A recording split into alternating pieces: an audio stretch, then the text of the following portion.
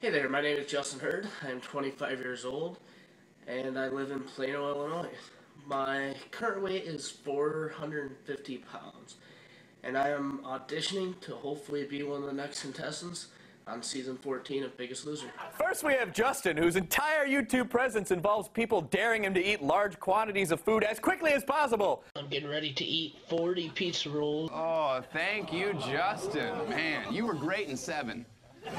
Justin, pace yourself, son. You're gonna explode. Actually, can we just get another look at what Justin is doing to his poor body? Can we get a look at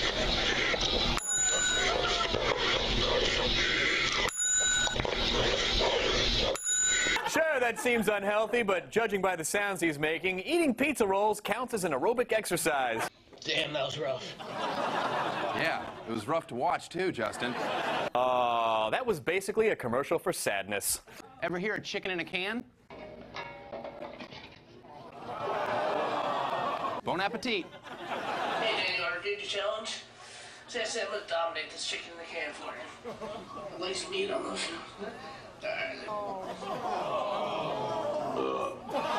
Chicken in the can.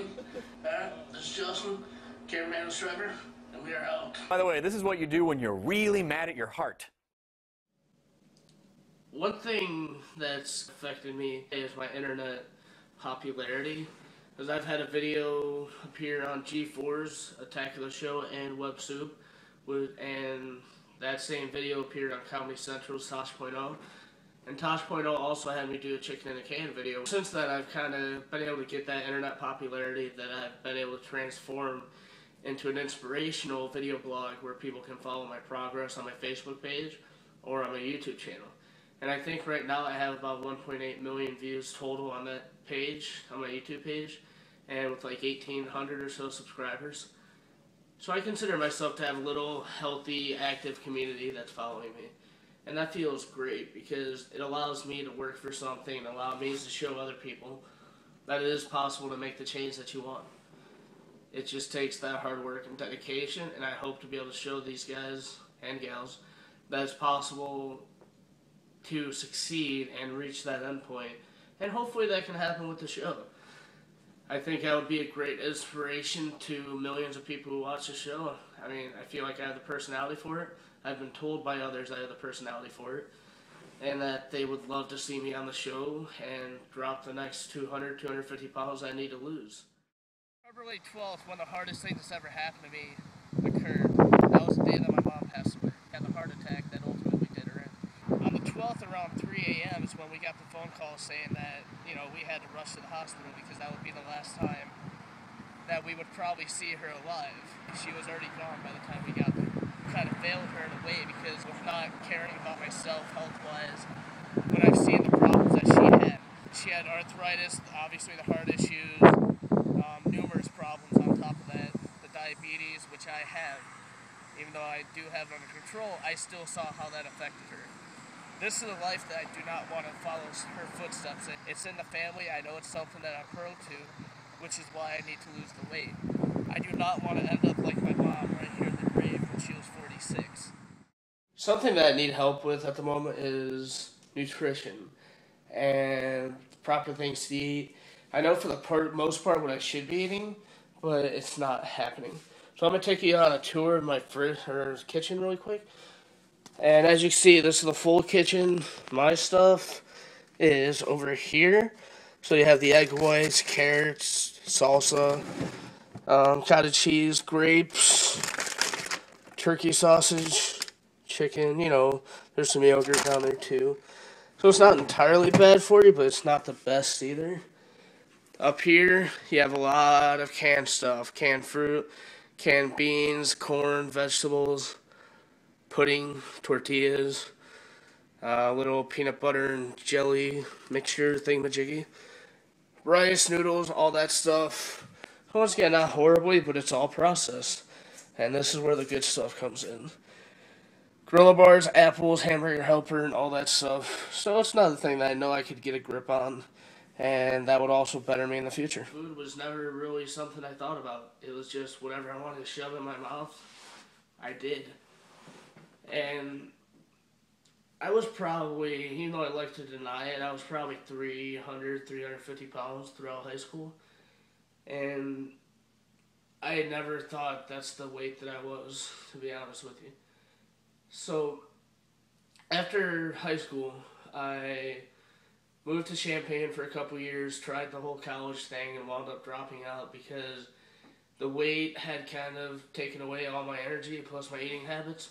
So I wasn't going to school, and I was focusing on working the entire time or being on the computer. And obviously, when you are not focusing on school, you're not going to succeed with that. And after that point, I moved out to Maryland with one of my buddies. And that's where things kind of went downhill. Because I got a job working for Domino's Pizza, and when you're working for Domino's, you get 50% off. And I took advantage of that. And I probably gained 50 to 100 pounds just working at Domino's over 10 months. I would eat 2 large pizzas in one night just from taking it home and not letting anybody see me. And that would be a common occurrence. It's not like it happened once a month or even once a week. It was 2 to 3 times a week that I was eating that much. After the Domino's job, I received a job working for the U.S. Census Bureau. At this job, I made $20 an hour, which, if you're making $20 an hour when you're 22, you're gonna spend. And I didn't even care, because instead of grocery shopping, I would order delivery 3 to 4 times a week. I was spending $120 on delivery, and I didn't even think anything of it. So, from that job, I probably gained another 50 to 100 pounds, to be honest.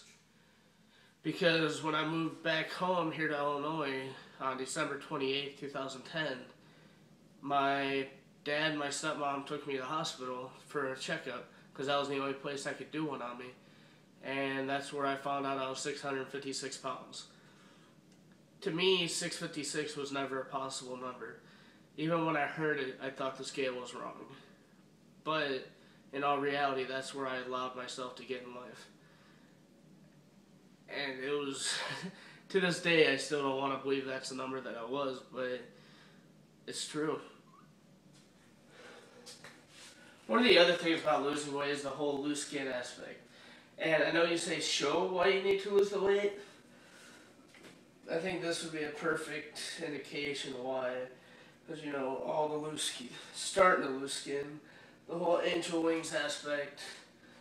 On my leg, I have a nice little loose skin area that's starting, and that's one thing I hate. But I know for the surgery, you generally can't get it if you're still heavy. So that's another reason why I would love to be on the show, so that way I can actually get my physical appearance going. The thing that losing all this weight's helped me with is now I can actually drive a car legally while wearing my seatbelt. Before I would have to buckle it, then buckle it behind me, and then throw the lap belt over me. But now that I've actually lost the weight, I can actually wear my seatbelt legally, as I will demonstrate. And it actually fits pretty comfortably, and I actually have some give to it now too. So it not only makes my experience driving a car a lot safer, but it's also actually legal now, which is a bonus.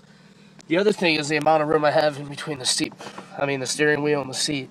Before, I used to be like right up on here, and now there's a little bit of room there, so I can actually move the steering wheel appropriately and have some give to it. One of the other things that being overweight makes it hard to find shirts that'll fit me. This is a 6X, so obviously you can only get it at places like Big and Tall. Casual Male, which makes shopping at Walmart, Target, Kohl's, JCPenney, Macy's, wherever you want to think of, out of the question. But one shirt I would like to get, I guess one jersey, is my Cubs jersey. This is actually a 3X.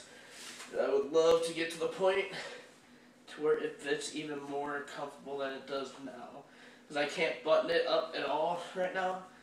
And this is one that I would definitely love to wear more consistently. Go Nomar. Yeah, he's not with the Cubs anymore. Nomar. One of the things that the whole weight has kind of affected has been relationships. And as much as I hate to say it, I'm a 25-year-old virgin. Never really made out with a girl. Last time I kissed a girl legit was probably when I was 14 back in high school. Other than that, I never really attempted to form a relationship because I never thought anybody would be happy with someone who looked like I do. And I never thought of the personality aspect, like I might have a good personality, but there's just gonna judge the book by the cover, so to speak. And that whole being alone thing, you know, not having a girlfriend and everything, that's kind of affected me in a lot of ways because it makes me think that I'm a loser. You know, I'm destined to be unhappy in that category. And I just feel like if I had that, that would motivate me to push even harder. That would motivate me to get my journey done, and it would motivate me to stay happy because of having that person around who will push me and always be there whenever we need each other, you know. And that whole loneliness aspect kind of falls in line with what happened this past April, on my birthday, April 13th. And I actually tried to commit suicide. It was one of those things where I was feeling depressed, down, lonely, whatever you want to say, all night. Tried to call people, nobody answered. Plans I had eventually boiled over and got canceled because they wound up doing something else. So I just said screw it and went and bought a lot of alcohol and drank it all that night. I wound up spending 15 hours in the emergency room, and then I was transferred to a medical / mental health facility for 4 days, and from there to now, I kind of got the help I needed, plus I know people are really there for me when I need them, and I just gained a new aspect on life from that experience.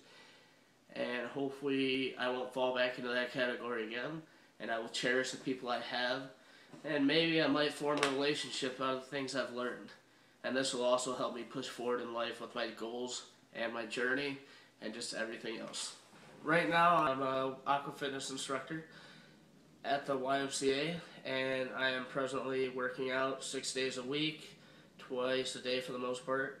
And that includes a lot of swimming, working with Jenny, Ben, and Danielle, who are personal trainers at the YMCA. We're doing full body workouts, you know, little bit of dumbbells, walking lunges, step ups, the basic stuff, but it's a good workout because they're not neglecting any part of the body whenever I do it. It's also allowing me to push out of that comfort zone, which is something I really needed. And YMCA is probably one of the best things that's also ever happened to me. I've been going there since the end of February, and I've lost around 70 pounds since then. And it's allowed me to pretty much gain a new lease on life, because I'm learning how to socialize, I'm learning how to better myself, plus hopefully I'm bettering others too, just from being there. Just going there with a no judgment area, nobody's going to think twice of you because of your weight. They're all just going to push you and encourage you to keep going. And that's what I need right now. And it's truly a great thing that I've been able to find that environment that's encouraging and is going to allow me to continue my success hopefully with the show. I know they'll be behind me 110%, and if I don't win the prize, I know they'll make sure I win the at-home prize. Biggest Loser to me is more than just a weight loss show. I know it gets the bad rep because it can be a game show and people play the games and all that, but it's an opportunity for me to show America that it is possible to come back from nothing to something. It is possible to go from 1 foot in the grave to where I am now, to be a successful human being. And I would love the opportunity to show America that. So I hope you guys consider me, and I hope you guys love my story to some aspect, and I would be happy to show America I am the biggest loser. Thank you.